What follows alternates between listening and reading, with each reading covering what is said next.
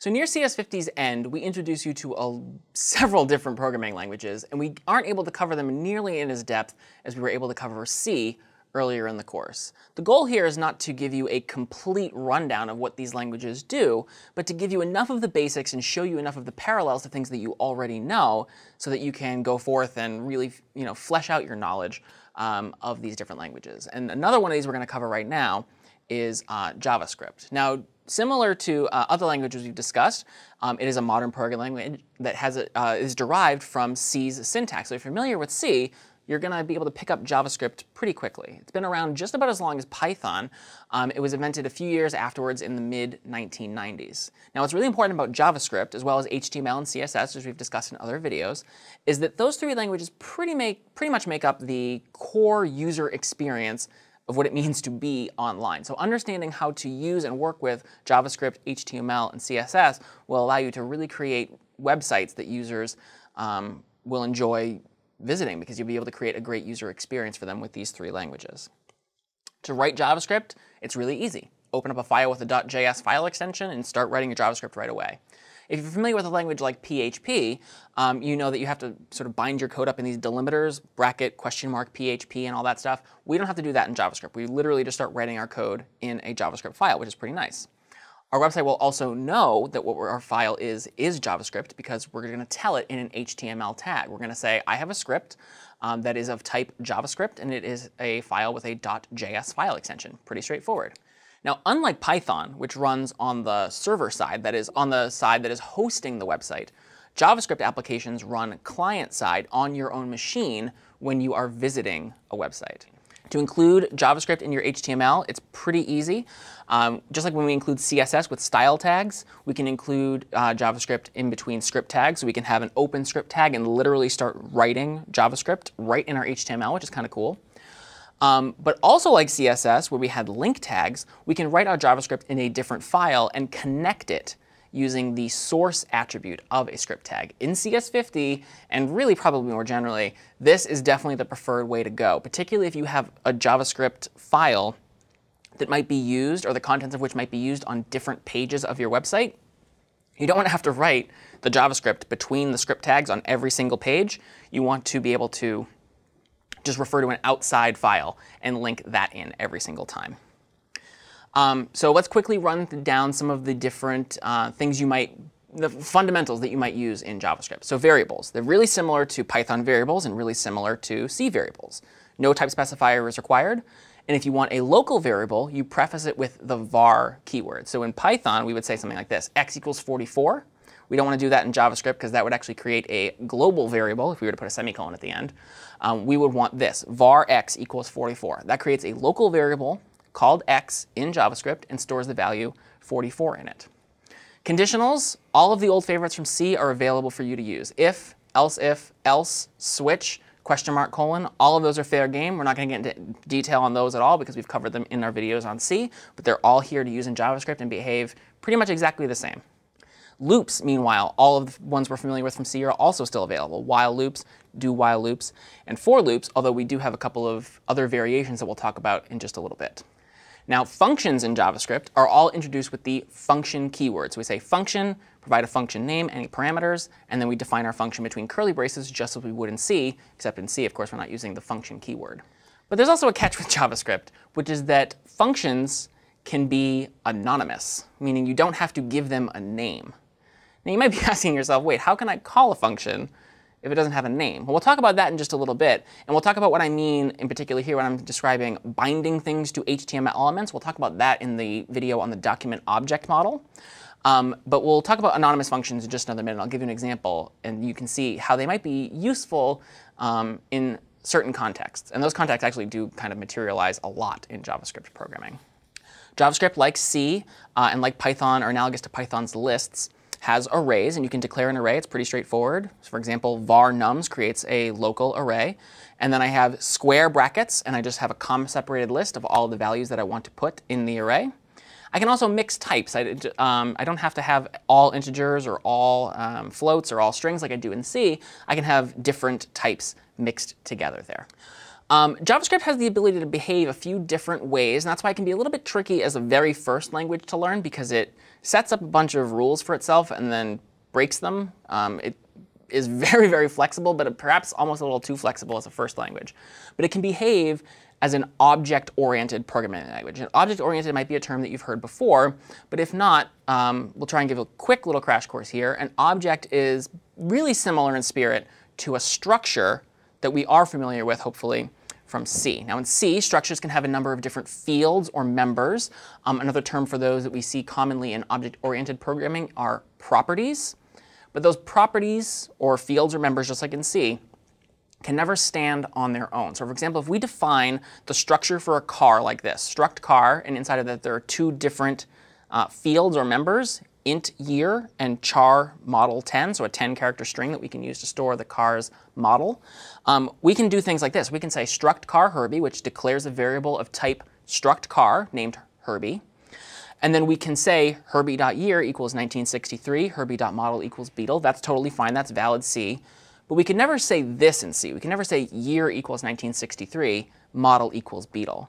Now, we can't say that because year and model are so fundamental to what it means to be a struct car. They are part of a struct car. And so if we're ever using year and model sort of we can't use them in the abstract. We always have to associate those things with a particular struct car. So that is not OK. Objects, in addition to having fields or members or properties, also have something called methods, which is sort of like if a C structure had a function that could only ever apply to that structure. So it's as if we have a function where structures are the only things that can be passed in. Now that we have in C, but we can't define a function inside of the curly braces of a struct.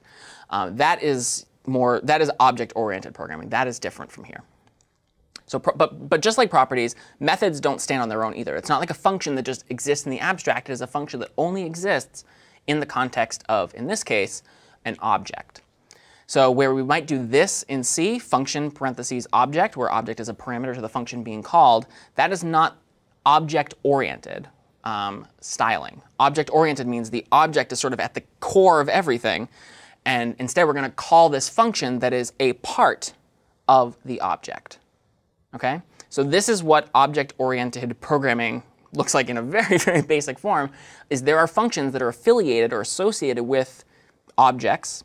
And we call those functions as follows, by specifying the object and saying we want some function to execute on that object like this.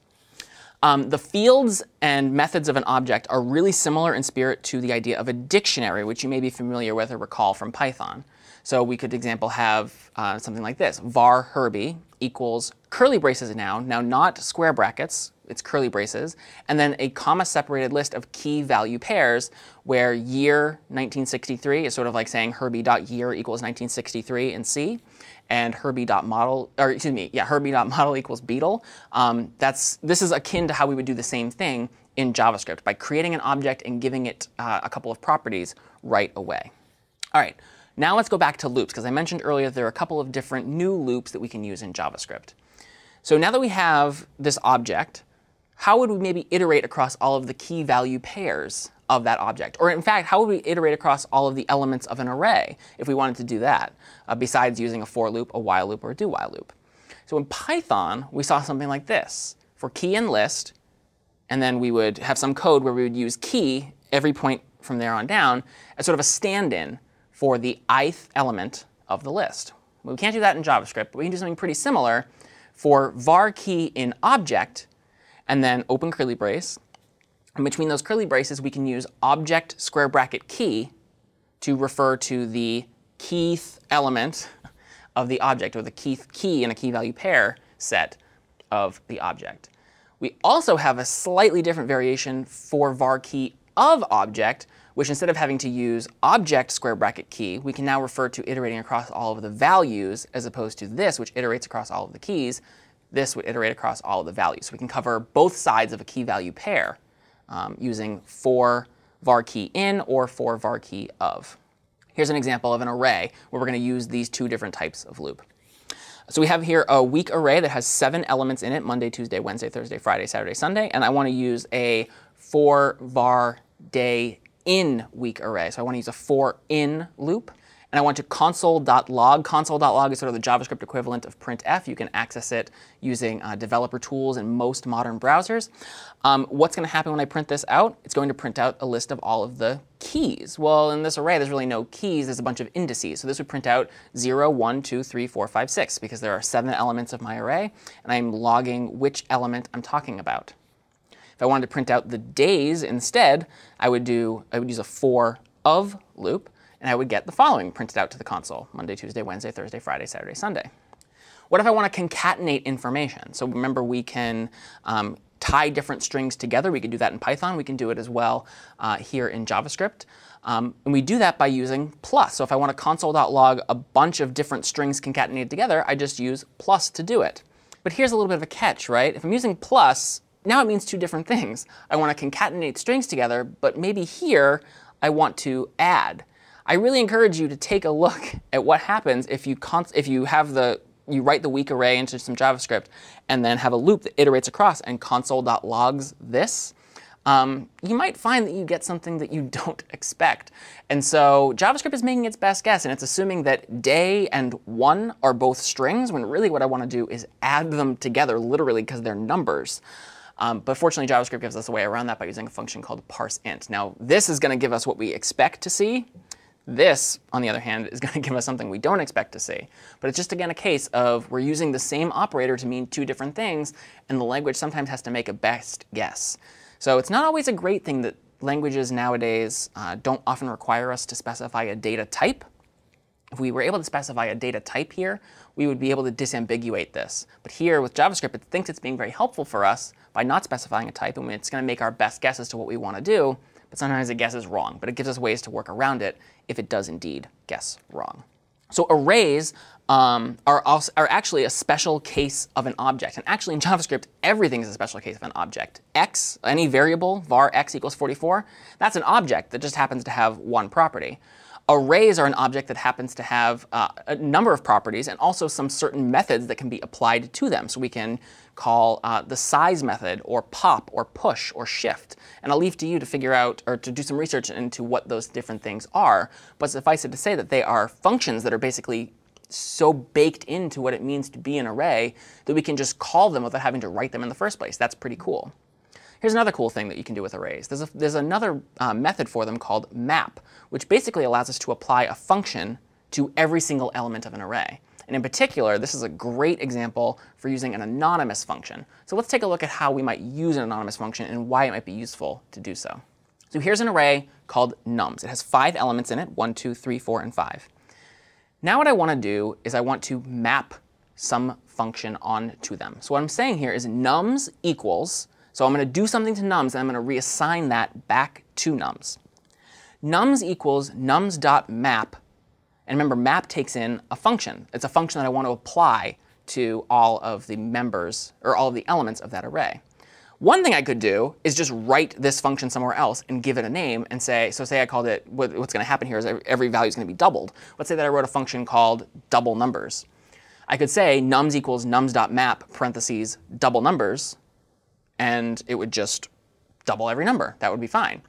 But here, notice I'm using that function keyword, and I'm giving a list of parameters, in this case num, but I'm not giving that function a name. Why am I not giving that function a name? Well, I'm just doing this mapping here. I'm never going to need to double these numbers again. Why am I going to clutter up the namespace and give it some name when I'm never going to use it again outside of this context? It's kind of convenient that we can actually use a function in this case then without having to give it a name and still have it do what we want to do. So all I'm doing here inside of those parentheses of map, there's the open parentheses on the first line there, and that closed parentheses is actually on the 3rd line. And in between the parentheses where I'm specifying the parameter to map, I'm literally defining an entire function in there. And then if I execute this line of code, what's going to happen to nums? Well, you can probably guess. It's going to just double every element of nums. All right, one more thing I want to touch on really quick about JavaScript, and that is the notion of events. So an event is sort of something that it goes hand in hand with HTML and JavaScript, and it is a response to a user doing something on a web page. So for example, perhaps they click a button, perhaps the page has finished loading after the user hits refresh, for example. Maybe they've hovered over a portion of the page or something like that.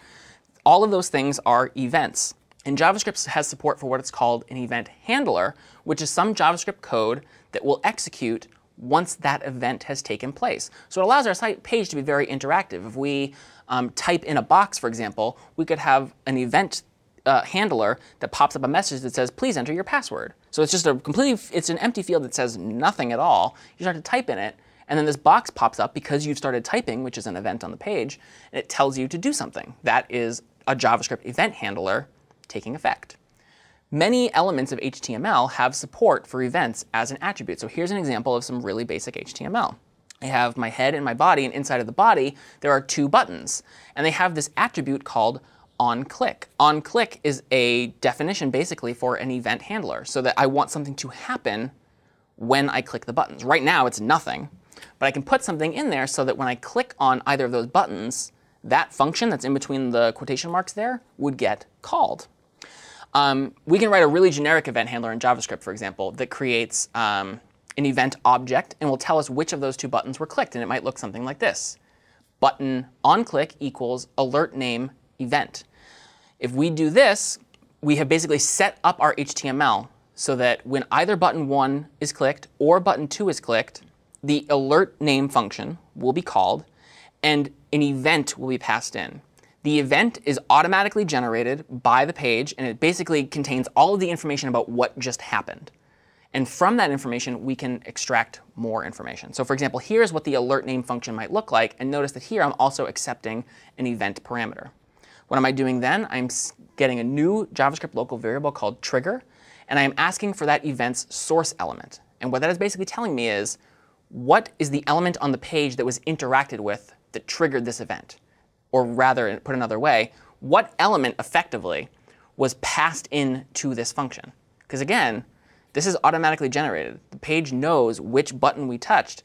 And so basically what's happening here is that button, whichever one of the two it was, is getting passed into this function.